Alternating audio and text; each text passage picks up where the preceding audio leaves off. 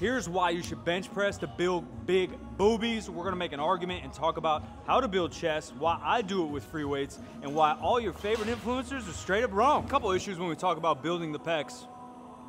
The basics work, and for many a reason. Some semantics, but some are truth. One of the bigger overarching theories and things I want you to all think about is whatever your favorite influencer, steroids or not, is doing today is not what they have done for the last 10 years to build the physique of today. How they train chest the last 2 months has literally zero to do with what your physique looks like today, right? On a cellular level and on just a logical level, it takes years to build tissue into the form you want. One, because it literally just takes time to build muscle. Two, genetically, how those muscles look has almost zero to do with the exercise itself. We can build muscle and we can shrink muscle, and that's about it. We can't form tissue, despite the beautiful, philosophy of architecture and molding your physique into what you want. Genetics are gonna play an overarching role. So that not only has to do with muscle bellies, what's more likely to build or not, but also anatomically leverages what works best with what exercise. Just blanket statement saying the bench isn't good for building your pecs is one of the dumbest things in the world. If you look at all the biggest bench pressers in history, they all have huge pecs, and they spend 80 to 90% of their time on a flat barbell bench.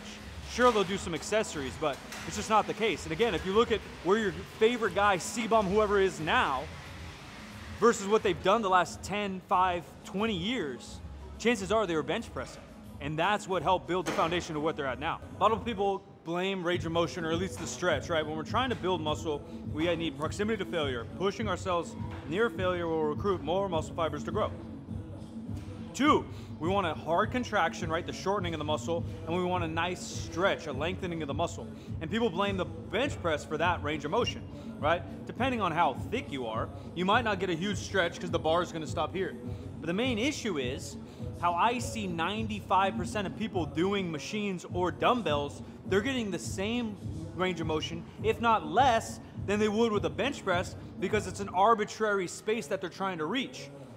If dumbbells, or if you're too strong and dumbbells are too big, some of these hundreds are so thick, no matter what I do, this dumbbell is gonna hit my chest sooner and closer than the handle would with the bench. With the weights being on the outside, I can for sure touch the barbell to my chest. But as you'll see in some of the demos, the weight of the dumbbell will hit my chest before that range of motion is even further. Obviously, lighter weights are a little bit smaller and you can get a little bit of a stretch. You can obviously change your angle to get a deeper stretch, and I still am a huge proponent of machines and of bench, of inclined dumbbell bench to get a stretch. But how I see y'all doing it, you might as well bench press, handle more weight, have more progression over time, and still you'll get more of a contraction and stretch than the poor, crappy form I see y'all doing on machines. Choosing your exercises, obviously we're looking for some kind of press or two, some kind of fly.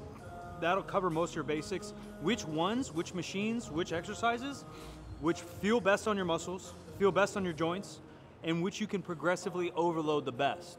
So a barbell is just simply easier to progressively overload because we can move more weight with two hands than we can one, and even being a technical bencher, you will build your chest. Now, I don't suggest that everyone does a high arching bench if your #1 goal is bodybuilding, but I'm just saying that the slander on bench press is way overdrawn. And all these people are supposedly evidence-based trainers. They can't find me data, calling them all out, that specifically shows a stable surface like a machine or a stable exercise versus a free weight will build more muscle. There's simply just not the data on it. So, dips are one of my favorite. I have 2 pressing days a week. Both start with the bench press. 1, because I think it is best for progressive overload. 2, because I want to keep a base level of strength, which I think then transfers to the other exercises I do in push.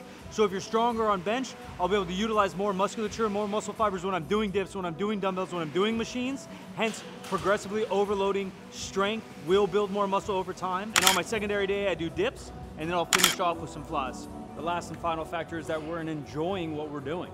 If you're choosing exercises you absolutely hate, you really enjoy the barbell bench press, but we're focusing on the dumbbell because someone said that it's gonna build slightly more pectoral fiber muscles in our hypertrophy mission, it's probably not gonna be worth your time. Enjoy what you do it for a very long time, take it close to failure, eat your protein, take your vitamins, subscribe to Silent Mike, and maybe you'll have some pecs in time. Ladies and gentlemen, 3sb.co, our biggest Black Friday ever, coming soon. So, goodcompany.discord.com if you want to get involved on the exclusives, the early good dibs. Oh, papa. Oh, papa. Early look and discounts, like-minded community, Good Company Discord. I'll see y'all in there. I'm in there every single day. New videos every Monday, man. Silent Mike, I appreciate y'all. We over me. Be a part of something bigger than yourself, man. We're out.